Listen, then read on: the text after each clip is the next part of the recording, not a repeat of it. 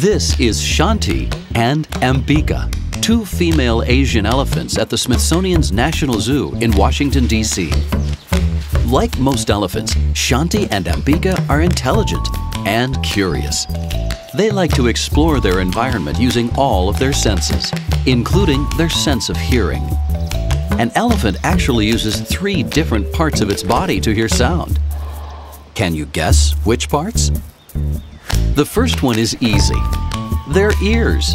Just like you and me, elephants can hear sound with their ears.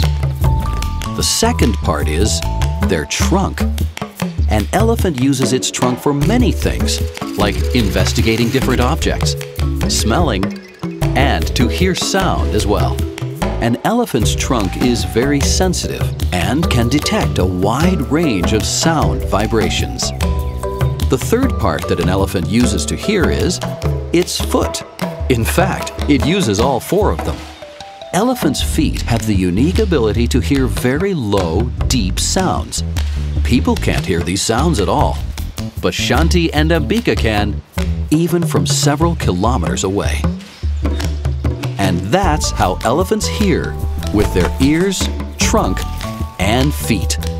For you to think about.